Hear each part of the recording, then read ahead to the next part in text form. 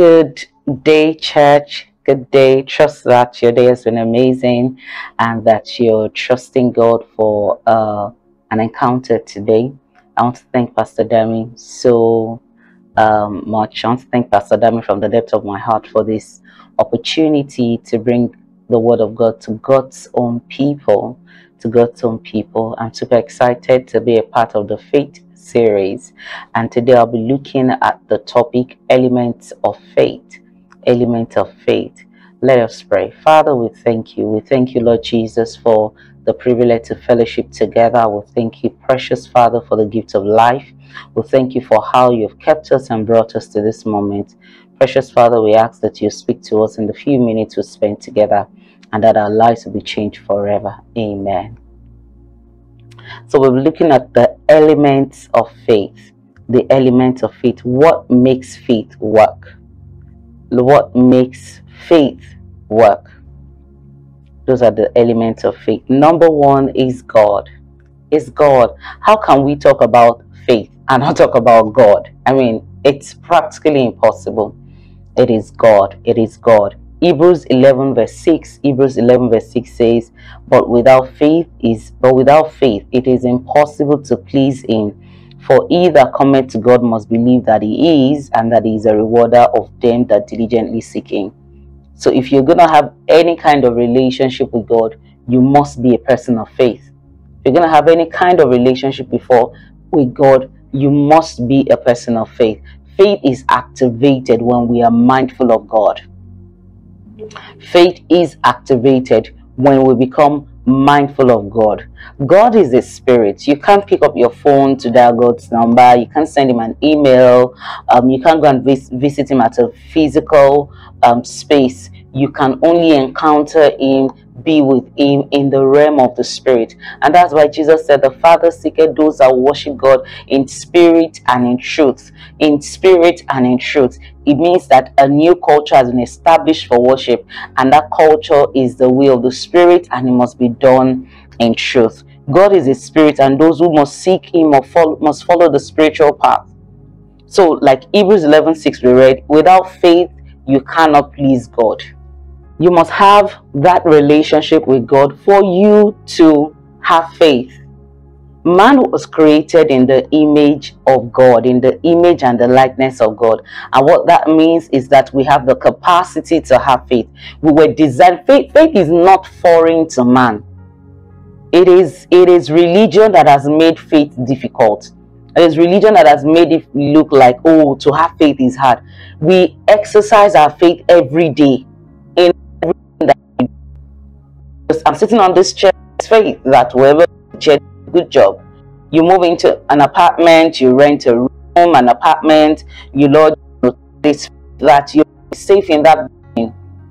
So faith is not foreign to us, but we just need to know God to activate that dimension of faith that connects with God. And knowing God is the easiest thing to do when you truly have a relationship with God. So you need God to have faith.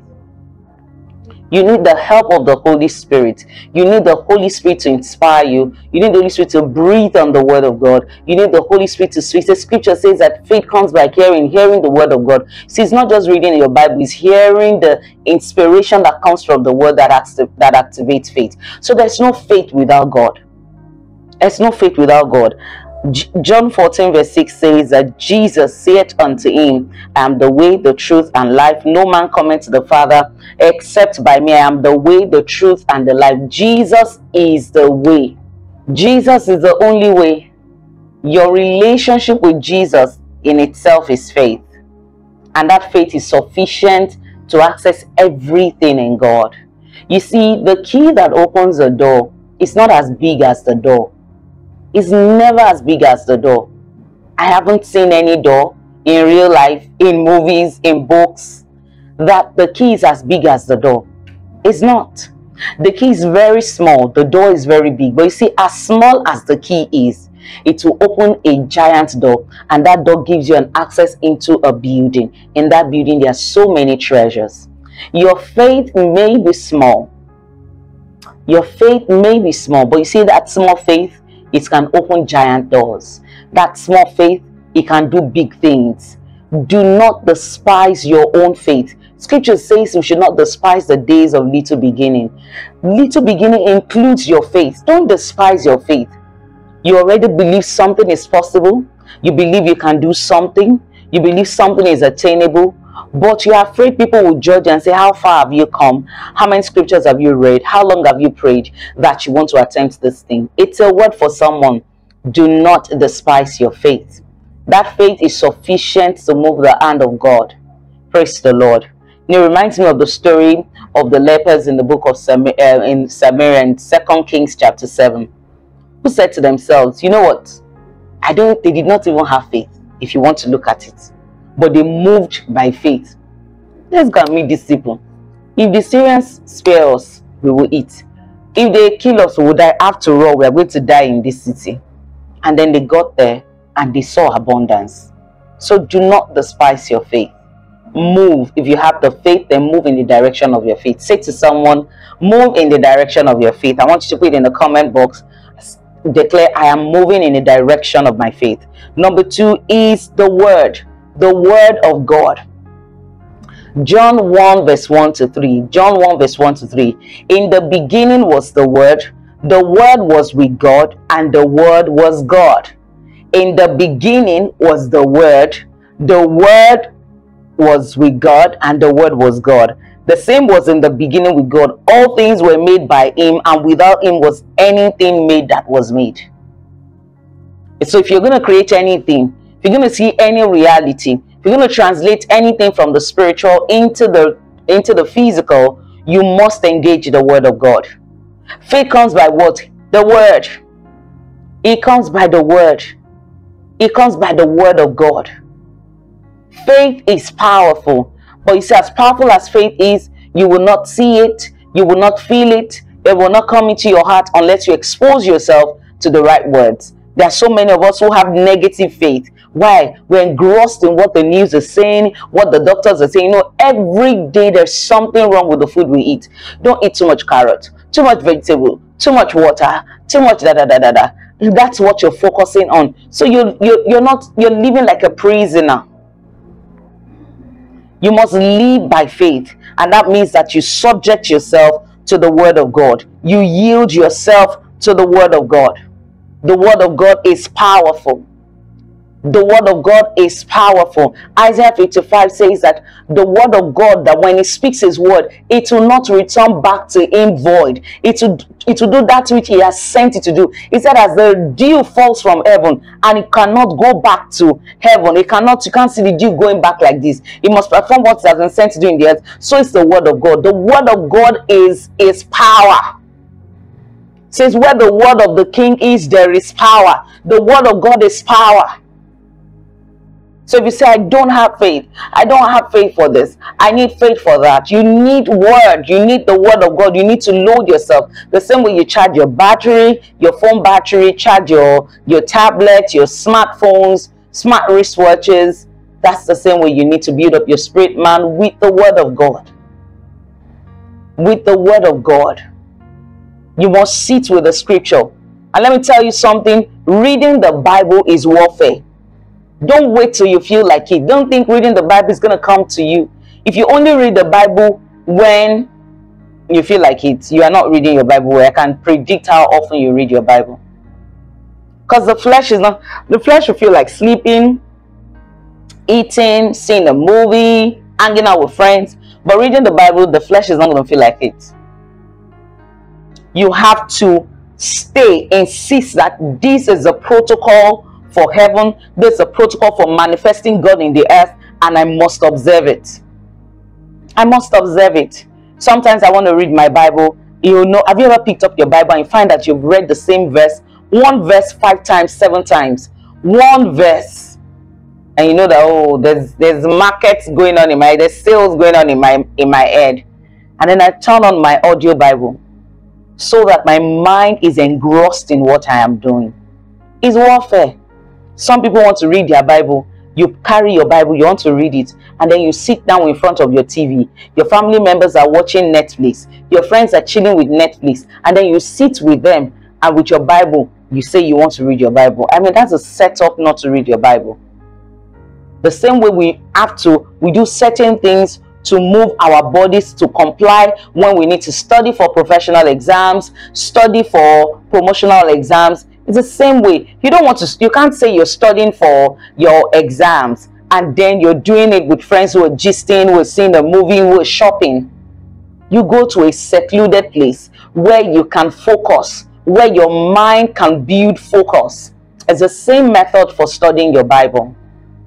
You have to make yourself read the Bible. Sometimes you have to read it out loud. Sometimes you have to read it as you're pacing up and down your room. Sometimes you have to go on the walk and turn on your audio Bible. Sometimes you have to go outside, because the word of God is important. Without the word of God, we are weak. Without the word of God, we are naked. Without the word of God, we are insufficient. Without the word, we are insufficient. The entire world we see today was created by the word of God. The entire world. There's nothing you want to access in God today that you would access without the word of God. Absolutely nothing. You must find it in the word. You must find the promise that delivers your reality. You must find the promise that delivers your reality. Praise the Lord. Praise the living Jesus. Secondly, is your own word. Your own word. It's not enough to read the scriptures, to declare the word in the morning. Oh, God supplies all of my needs according to his riches in glory. I am above and not beneath. The path of the just is like a shining light. It shines brighter and brighter. Then when you're done, say, the way the world is going, I don't even know where. Only God knows tomorrow. This life is not sure for anybody. Did you hear about how that man died after everything he did? Anybody can die anytime. Hello. Anybody cannot die anytime. I cannot die anytime. It's not my lot. I'm not saying whoever died deserves to die that way, but I'm not going to confess something negative. That's not the promise of God. The promise of God to me is that with long life will he satisfy me. So God is going to satisfy me with what? Long life. Your words must align with God, because guess what? The power of life and death is in your tongue. The power of life and death is in the tongue. What you say can negate what God has said. Did you hear me? What you say can negate what God has said in your own life. You won't see the manifestation. So it's important that our words agree with God. And that power is in the tongue of every believer. It's in the tongue of every believer. It's in the tongue of every man. Sorry, not every believer. It says death and life, Proverbs 18:21, are in the tongue. It's in the tongue of the believer alone. It's in the tongue of the anointed alone. It is in the tongue of every man. The power to give life, the power to kill is in every man's tongue. What we have as believers that unbelievers do not have is authority.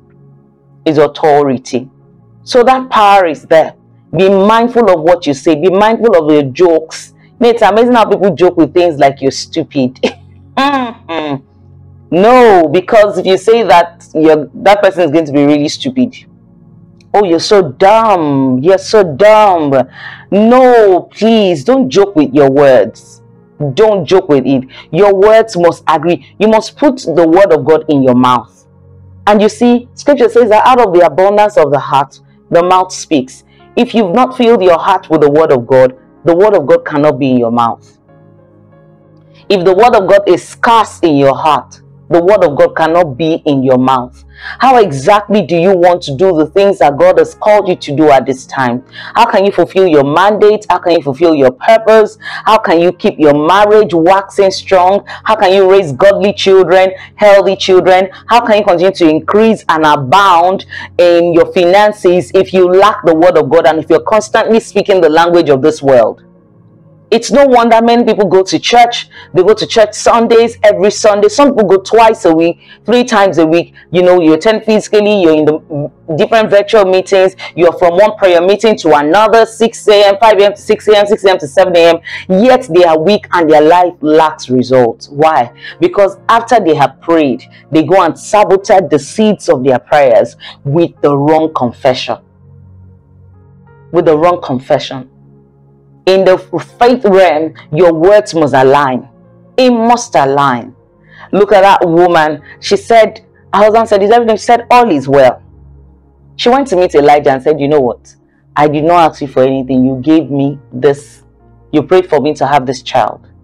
So this child must come back to life. But until her circumstances changed, she did not. Sometimes I'm being realistic. No, your reality is not what you can see physically. What you can see in this realm is subject to change. What you can see in this realm is subject to change.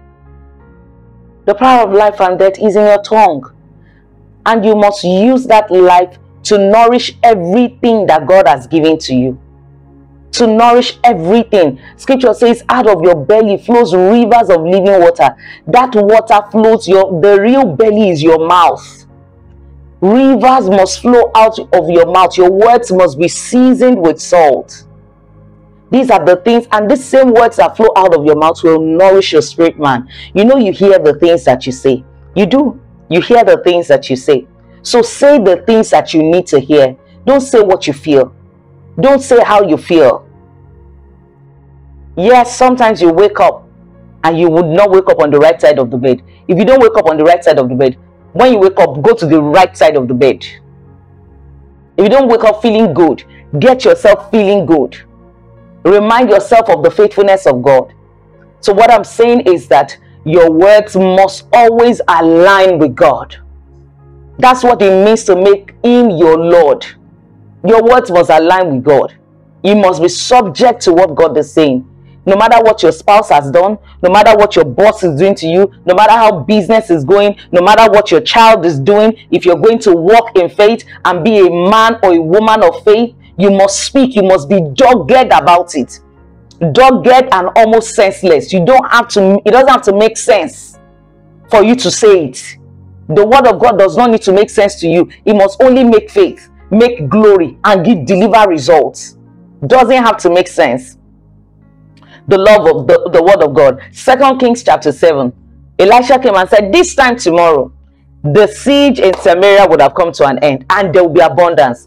Oh, the man by the right hand of the king said, even if God were to open the windows of heaven, imagine the audacity. And Elisha said, you will see it, but you will not partake of it. You will see it, but your mouth will not eat it. Many of us have seen things in the realm of the spirit. Many of us, things have been revealed to us. Visions, instructions have been given to us. Dreams, inspirations have been given to us. Business ideas, results that can change the entire world have been given to us. Sermons that will change lives have been given to us. But after we say me, oh, you start, sometimes it's even the strategic meeting you're having with your friends. Say, this is a brilliant idea. It's a brilliant idea. All of them say, yes, it's a brilliant. Say, but looking at where we are right now, we cannot do it. That's what the 10 spies said. Out of the 12 spies that went to check out Jericho. Looking at where we are now right now, we cannot do. We are still small, but projectively, looking into the future in the next 5 years, God is speaking. You are looking at time. God is speaking to you. You are looking at time. Eternity dropped in your heart, and then you want time to deliver eternity that has been given to you. Am I saying that there's no room for baby steps? There is, but you step out with a mind to take giant steps, and then let the Holy Spirit help you with the rest. So the word of God must be in your mouth also. Number 3 is the love of God. The reason many of us do not have faith is because we are not sure God loves us. We believe that there are some people that are important, like somebody like Daddy Gio now. He is very, very important to God. People like us, we are not important. Somebody like Bishop Oyedepo, he is very, very important to God. Kenneth Copeland, he is very, very important to God. That's a lie from the pit of hell. There's no partiality in God. He's not man. He's not you and I. There's no partiality in God. Mba is not there. There's no partiality in God. God loves, that's why He's God. His ways are beyond our ways. God loves every man. He loves every one of us equally. Yes, He does not love Jesus more than He loves you. He loves every one of us equally. God loves every one of us. He loves us what? Equally. God loves every one of us equally. He loves us wholeheartedly. The blood of Jesus that was shed on the cross was not shed in a greater measure for some people. It is that same blood that has cleansed people who lived the first 100, 150 years ago, that is still alive today and will work for generations coming behind us. Say, but God favored this person more than me. You see, let me tell you something. The favor of God is not to establish the partiality of God. The favor of God is to establish the possibility of God. You know, our father in the Lord, Pastor Yadiboye, will often say that God is a mathematician. And if you know mathematics, mathematics is not my strong subject. I mean, I avoided it. There's some topics I like in mathematics, but generally speaking. But one thing is consistent in mathematics, it's full of examples. It's full of examples.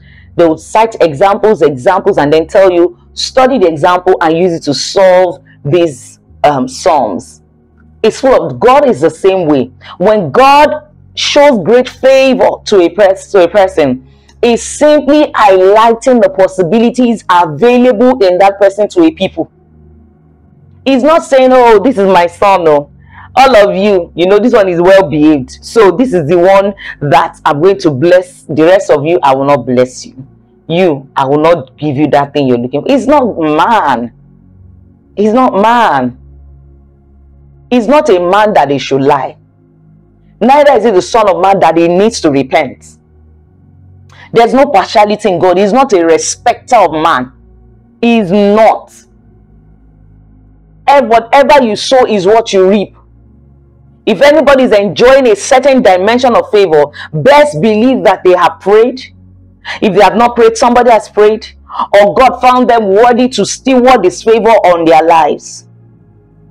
Many of us can preach. We can preach and say, if you talk about healing, we can quote scriptures on healing. If you talk about provision, but we don't believe it's possible for us. Why? Because we don't know that God is committed to us.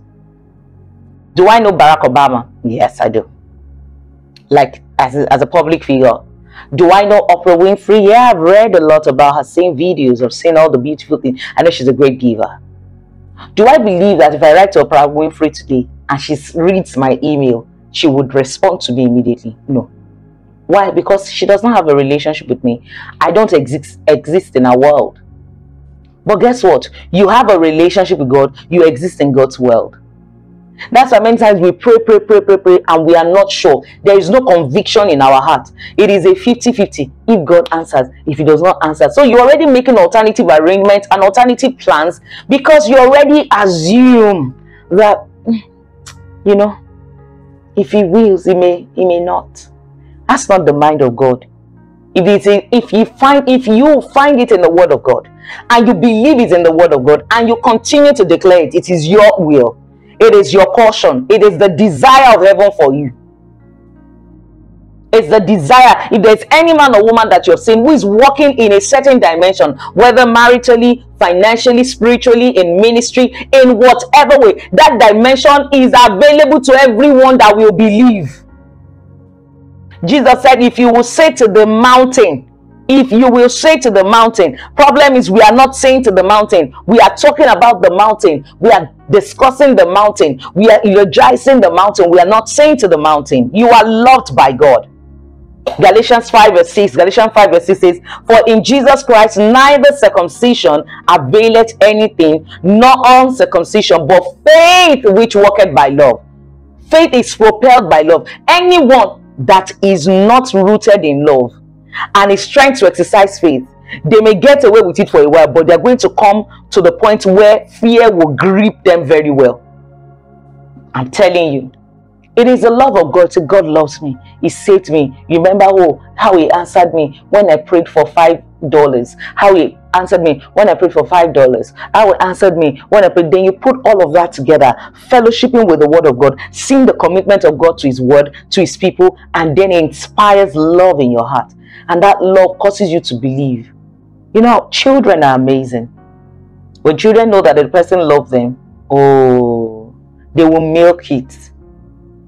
They will milk it. When their favorite auntie or favorite uncle is around, everything they've asked their parents, and their parents deny them, they're going to ask their uncle, ask their aunties, ask their grandma, grandpas, can you buy me a bicycle? Can I have ice cream? Can I have chocolate? Can I have this? Why? Because they know this person cares about me.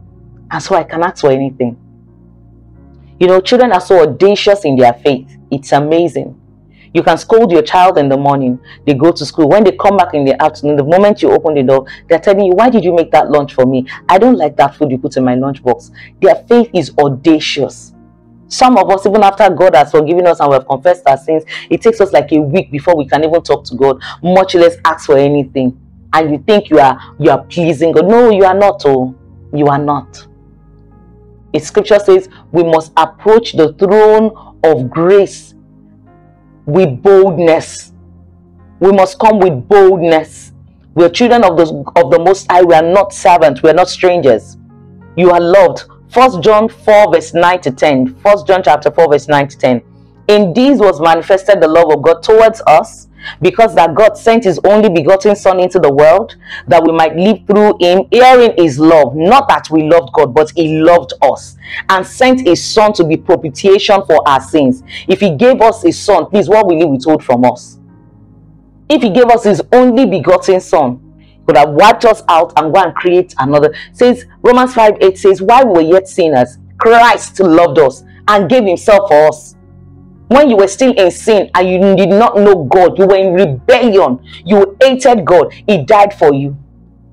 You must meditate on the love of God. It must blow your mind. You must get to a place where your confidence is even annoying some people. Your confidence is audacious. Why? Because you are rooted in the love of God. You know there is nothing you have lost that love cannot restore. There is nothing you need in life that love cannot give to you. You must be rooted in the love of God and know that you are backed by heaven. That's how faith is activated.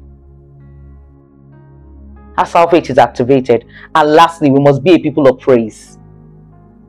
We must be a people of praise. Praise God. Don't praise your circumstances. You know, even when your circumstances are good, don't dwell on it too much. Because if you dwell on it too much, it becomes an idol. You don't want to leave it. You are afraid that there are no new possibilities or greater possibilities available in the future. Let the praise of God be so much, be abundant in your life, in your conversations, in your decision making, in how you respond to adversity. Let the praise of God be rich. Let it be abundant. Let it be rich. My favorite scripture when it comes to Thanksgiving, Psalm 67 verse 5 and 6. Psalm 67 verse 5 and 6. Let the people praise thee, O God. Let all the people praise thee. Then shall the earth yield their increase, and God, even our God, shall bless us. When we praise God, not only the earth yields our increase, everything increases. Your faith will increase. You cannot praise God, worship God sincerely with the whole of your heart, and you will not be bubbling with faith. You'll be bubbling with faith. You'll feel like getting in the ring with the devil and giving him several punches and knocking him down. You see, you must be a person of thanksgiving. You don't need an occasion to praise God. Every day is an opportunity to praise God.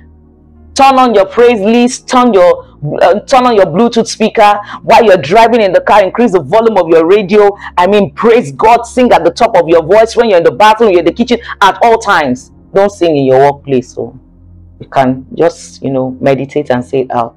When your workplace, you're not permitted. You can't disturb other people. Praise God. In Matthew 14 verse 15 to 17. Matthew 14 verse 15 to 17. Jesus was teaching the multitudes. They had been there all day. They were tired and hungry. The disciples were like, let's tell these people to go so that they can go and find something to eat. And Jesus was like, okay, do we have something we can give them? They said, well, we don't have anything, but we found a little boy with 5 loaves and 2 fish. Jesus said, but Philip said, what is this among so much? Like, how many people can 5 loaves and 2 fish feed? Jesus said, give it to me. They gave it to Jesus. What did he do? He gave thanks, and then he began to share. He gave thanks. Praise will push you into dimensions you never thought that you could enter into. Praise will deliver ideas to you, will open you up to a higher intelligence that your certificate and your educational background cannot defend. You don't understand. You cannot use your certificates. You cannot use your educational background to defend the level of intelligence that has been delivered to you by heaven, because it comes from God. When praises go up, blessings come down, and you see those blessings, they come with the presence of God. When you praise God, you activate. Scripture says that God is omnipresent. He's everywhere, but guess what? His presence is not manifested everywhere. in the bar parlor, in the clubs, he's there. Oh. He can see what's happening, but his presence will not manifest there. But when the praise of God is released, the presence of God will manifest. Solomon praised God. God had to visit him. He went back on 3 days of praises, no request.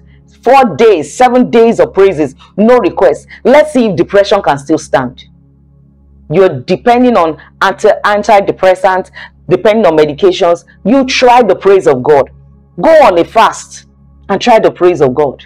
Or with your antidepressant, take it and dedicate your day, 10 hours a day, to praising God. You will see that you will wake up one day, you won't take the antidepressant, you'll be very okay, and you won't realize until it's the 3rd day that you have not taken your medication. So these are the elements of faith. God, a relationship with God, His word, the words that we speak, His love for us, not our love for God, the love of God for us, and our praises.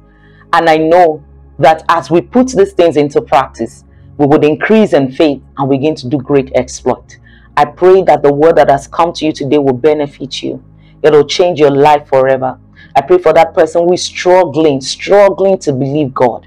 You know you should have faith. You want to have faith, but you've gotten to the point where it's just hard.